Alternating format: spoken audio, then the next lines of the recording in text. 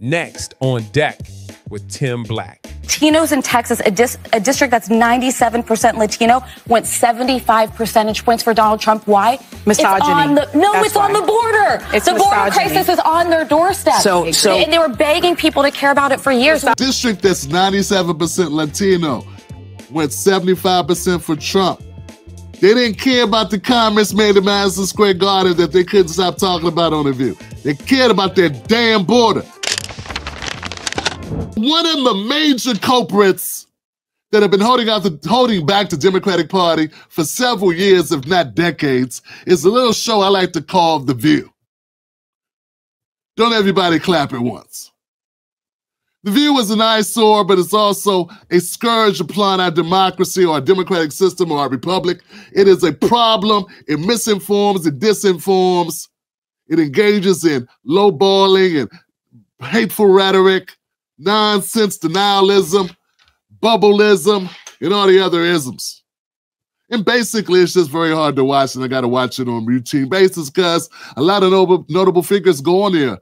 You know, it's the Breakfast Club for old people. You would think I got writers when I come up with this stuff. Boy, bad. All right, check this out, man. So I got a couple clips on The View I want to share with you. Stephen A. Smith was the guest, and they asked Stephen A. Smith, as they're going to ask everybody, what happened? Why Kamala lose? The world hates women. Here goes Stephen A. Smith's response. The Republicans are sort of an extreme fringe. Do you think the Republicans are sort of an extreme fringe party? No, I don't think that they're an extreme fringe party. I think that they're operating against those they believe are extreme on the left. Like, for example, when you talk about the LGBTQ community, I'm a fiscal conservative and I'm a social liberal. I'm fiscal with my dollars. I ain't apologizing for not wanting to pay high taxes to anybody. Hey. Let's be clear here. See, I like Stephen A. Smith sometimes I can't stand him. This is one of the times I like him, but let me point out something here, Stephen A. You're a very outspoken guy. That's what makes your brand work. You should have also be aware, Sonny is delusional. When you said it's the Republicans responding to the unhinged, crazy nut jobs on the other side, you're talking about her ass. She is the most deranged, unhinged person. Her and Whoopi are they represent everything wrong. We got to do something with them. So it's just ironic that she would respond when her name was called. I want to rewind that, guys. Check out that exchange. You talk about her right in her face. Stephen A. Smooth. Sort of an extreme fringe party? No, I don't think that they're an extreme fringe party. I think that they're operating against those they believe are extreme on the left. Like, for example, when you talk about the LGBTQ community, I'm a fiscal conservative and I'm a social liberal. I'm fiscal with my dollars. I ain't apologizing for not wanting to pay high taxes to anybody. I'm not apologizing for that, right? But outside of that, I'm pretty liberal. Live and let live, okay? But you had folks on the left that were introducing some things when we got in the whole transgender issue, and they were talking about bathrooms, or they were talking about males transitioning to females and competing against girls in sports and stuff like that. These That's less than 1% of the population. I understand that, But you know what? But I think that's where the mistake is made. Yeah, you're saying it's ridiculous. I don't disagree with you. Yeah. But most of the voters out there don't think like that. But that means they don't have the information. Okay, but 90% of the voters don't have the information. If you hold on a second, man, and this thing right here, you know, I have gotten into it with people about this issue. Yeah, I used to think it's only a 1% of the population too. Then I start thinking, why do that for 1% of the population? Like, and not all trans people think that trans people should be able to, like, if you have the advantages of being a male, you should not be playing with women. Not all trans people believe that. But for some reason, you're going to defend that because that's part of your kooky ideology. And most normal people would not defend that. It's not against trans people. I don't care what you want to be. Be you. Whatever. You only get a short time on this work in this life. We all get a short time. I'm not begrudging anybody for how they want to enjoy that time, how they want to spend that time. As long as you ain't hurt nobody, do your thing. Okay? That ain't what people are concerned about. They're concerned about you impacting everybody else for other people's whatever they want to do. Like I said, it's not even most, I do not believe just because you're a trans person, you think a male, that you think that this should be able to compete against women or people. Not everybody believes that. But see, Sonny will ride with that. It's delusional. It's stupid. Yes, it's a small segment of society that we're talking about, and how often does this happen? Not a lot. And that used to be how I used to feel. But then I started looking at it the other way. Why am I defending this? Won't you just go play with the guys? Why you gotta play with them? Well, maybe you don't want to play sports then. Maybe that's something that you don't get to do if you get to choose to do this. There's things I don't get to do, like buy hair care products. So I'm just saying, like, maybe you don't get to do that. Is that so crazy? I mean, just to keep down this arguing. But Sonny's making the argument that, oh, it's the people are just dumb because they don't know what I know because, you know, I'm a lawyer. I was a prosecutor. Prosecute your ass over there somewhere. Prosecute that L that you just got. Sonny Houston, Sonny Hostin is a hard-headed person. She's an ideologue. And it will be the death of her party.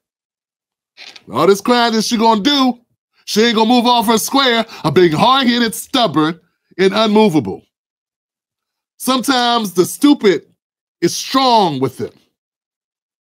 Haughty, a haughty moron, even. Tired of the same old type of politics? Well, welcome to the Tim Black Show. We do live streams every day at 9:30 p.m. Sunday through Friday. So be here and be a part of the change for the people. And now, back to the show. Out there busting your tail and make ends meet and to pay your bills, and you're going to work every day, and you got a family to take care of, and you're in New York City, you're getting stuck 2 hours of your day, you're stuck in traffic. You understand? You got a whole bunch of stuff to go through. You don't have time to know what you and I know. Maybe you need to listen to the news when you're in traffic. Well, again, I agree with that. Listen to her. The problem, see, when you, look, guys, look, honestly, folks, here we go. Let's go here. Whenever you have a business, and politics is a business. When you have a business, and you got to blame the customer, you lost. Yeah. Whenever you got to blame the customer for why they don't like what you're selling, you lost. That's how it works. Yeah, you don't get to go, oh, well, you're just dumb then. You need to just learn more because you're... No, you're dumb because you're trying to sell ideas in order to get in power. Okay? And if that's what you're trying to do, you need to work on your ideas. Because evidently, most of America does not like your ideas. They're not interested in those ideas. Those ideas are not attractive to the people that you're selling them to. You don't get to say, hey, oh, what you don't like? You don't like broccoli. Oh, you should like broccoli. This sucker don't like. Hey, Ed, he don't like broccoli. Can you imagine this? No, I don't like broccoli. Who raised you not to like this broccoli?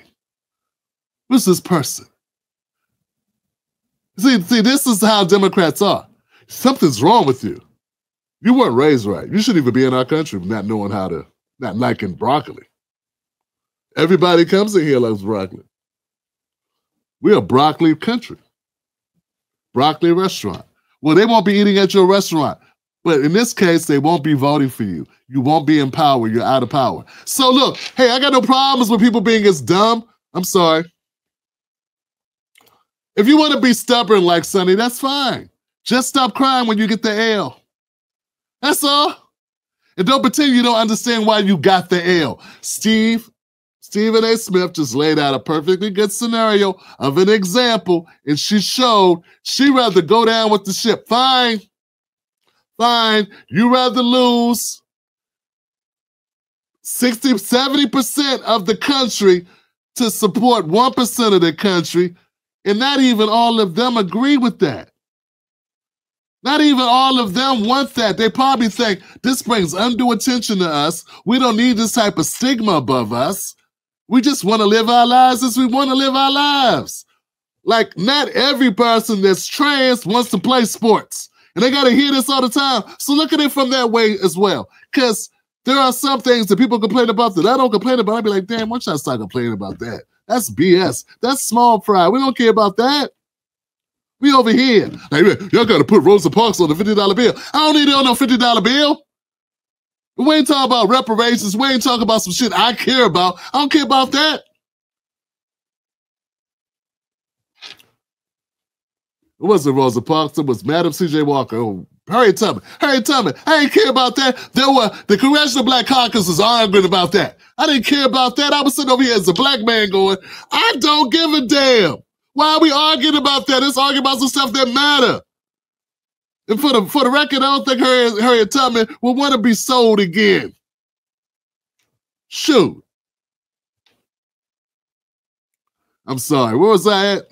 Okay, back to Sunny Hostin. The point is, I don't think you're doing anybody any favors, but you're virtue signaling. This virtue signaling dumb stuff that the Democrats do is part of the reason they lost. Come on, Stephen A. Smith, hit him. You listen to stuff that's going to take you away from the things that brings down your spirit. And that's unfortunately what most voters are doing. Let me ask you this. How you want to speak? No. Okay. Stephen A. tried to speak logic, sense, realness into the stubborn. He tried to do it. It was like he was just speaking into a room of empty chairs because they weren't hearing him. Well, Sonny and Whoopi weren't hearing, I don't think. I don't even know Whoopi's response. Here goes another clip where Elisa, okay, the white lady on the end here, she had a conversation, she had a back and forth with Sonny here. And it was like at some point, it's like Elisa, she just said, you know what? I'm tired of you bullying me, Sonny. And then let Sonny have it. Check this out. I think that in this post-mortem that needs to happen with Democrats, they need to think about why wasn't she given more lead time? Why didn't Biden give her 6 months or a year to run? But there's bigger pictures. That's a micro. There are some macro issues here. The fact that the nation elected somebody like Donald Trump, who even people who voted for him, I talked to so many of these people, will say, I don't like him. I don't like the things he says, but I felt like my life was better under him. I think that a lot of Democrats missed the moment. They were looking at the micro and not the macro. Do you think the Republicans missed the moment? What about a postmortem on the Republican Party, which is the Trump Party right now? They just swept, though. I mean, I've been talking about what I'd like to see from the Republican Party. They won, but they're morally bankrupt. But America just gave them. So let me just make my point here. Listen to her, since she doesn't understand. She said they won, but they were morally bankrupt. Let's have an autopsy about the Republicans. Why? If you got the ring, lady. See how delusional they are? See how they is? They just won. What autopsy do you want them to do? How they can beat you further into the oblivion? I mean, they don't need to be, they're not the ones that need to go back to the drawing board. You are. You are. And this is how they think, man. You cannot get through to them. You can't reason with them. It's just talking to a cinder block, man.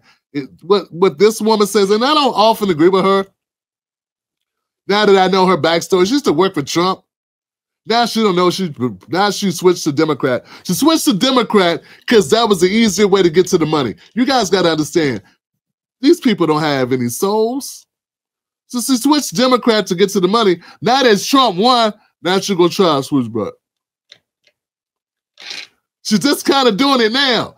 Now she got all this criticism for the Democrats. And that's why Sonny's like, whoa, hold on. Why are we not criticizing Republicans?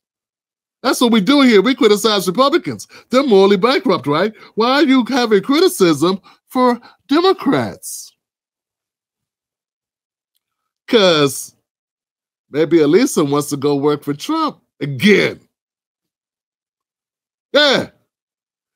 Ain't gonna be that much work in the Kamala Harris team, is it?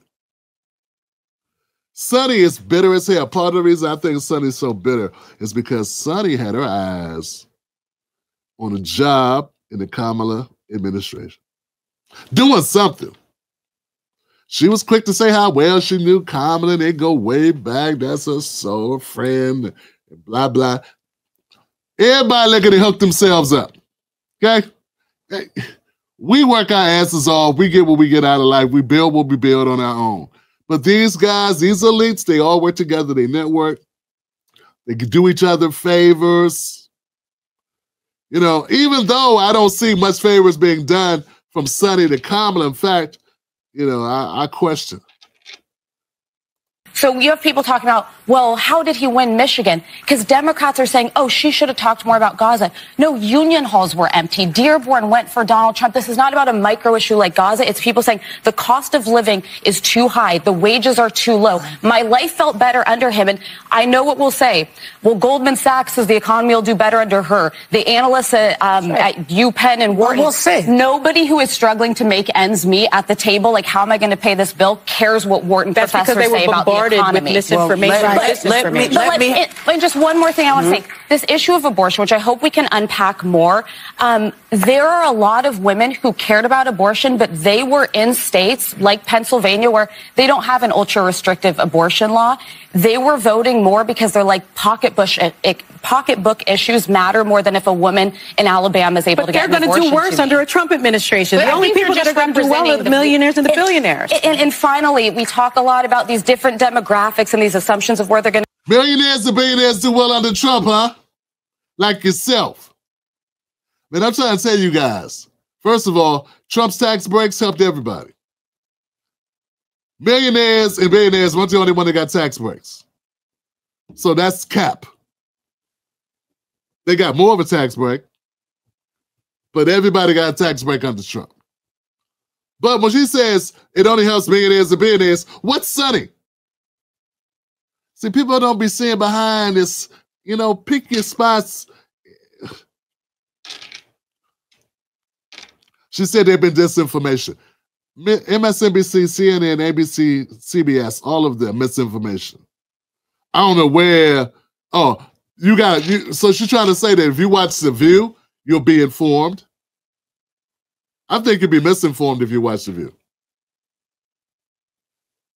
Go. Latinos in Texas, a district that's 97% Latino, went 75 percentage points for Donald Trump. Why? Misogyny. It's on the border. It's the border misogyny. crisis is on their doorstep. And they were. Listen to this point Alyssa just made. She says there is a district in Texas that went 75% for Trump after last time it went for Biden.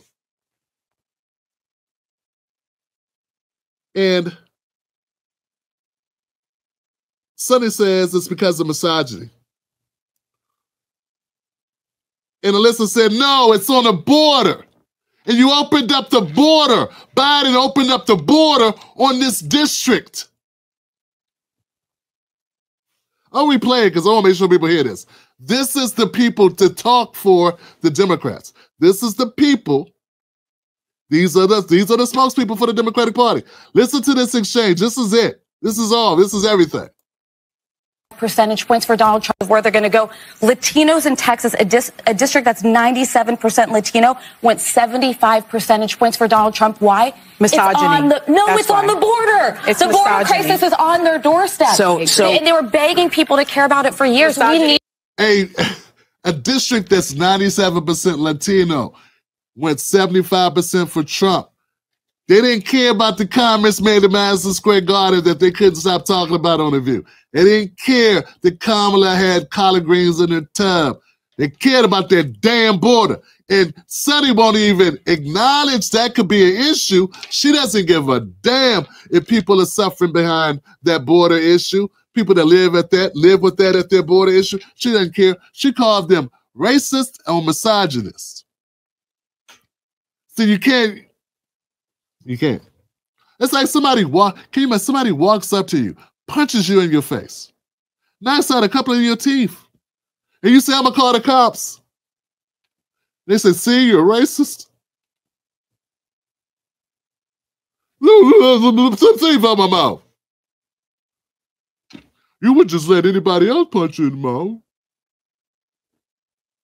It don't make sense. A guy walks up, punches a woman in the head, and then he calls the cops, and she says, you get it. You get it. What I'm saying is, with the Democratic Party, there's no ownership. There's denial, deflect, racism, misogyny, or something. And that's from a person that's B1, man. I stand 10 toes down. I ride for my people on issues. I do it all day, every day, twice on Sundays. But what I'm not into is what they do. What the Democrats do is they use blackness, they use gender, they use orientation, all as a wedge in order to try to win, to play this role like they're the defenders of some type of virtuous thing. Meanwhile, they drop bombs on kids. Meanwhile, they leave us sleeping on the streets in front of buildings with heat on them. Meanwhile, they watch us go to prison, jail to prison, school to prison pipeline. They watch our children be 40% under the poverty rate. They watch us be 40% of the homeless population, but then they want to say black out their mouth all the time. Well, you know what? If Kamala was really cared about black people, not just calling herself black, she'd have been working on that 40% poverty rate. She'd have been doing that the last 4 years. That would have been her pet issue. Was it her pet issue? Was it her pet issue to help us stop being 40% of the homeless rate? 50% of homeless families are black. She said she black, right? I kept having to hear that. Why wasn't she working on that issue? So she's not connected to black people at all. It's just words and denials and deflections. Alyssa brings up a good point. I don't have to agree with her on anything other than this point. We judge people piecemeal, point by point. Because if we judge people based on totality of everything they've ever said, if we can agree with them on anything, we would never agree with anybody on anything. She's right about this. Next. Next. So we can see, this is the thing, man. This is why I say the blame game with the Democratic Party runs deep. This is what they do. This is what they're accustomed to doing. They will not admit anything. To admit fault is a weakness. Are they going to go back behind closed doors? Are they going to do an actual autopsy of what got them here, how they got this sale? I don't think they will. I think they're too stubborn to do that. I think there's too much money. It's not just stubborn. It's also money and donors and all types of corporate sponsors and all these other things. Democrats don't just pick issues. They pick the issues that were chosen for them by their big donors. That's how it works.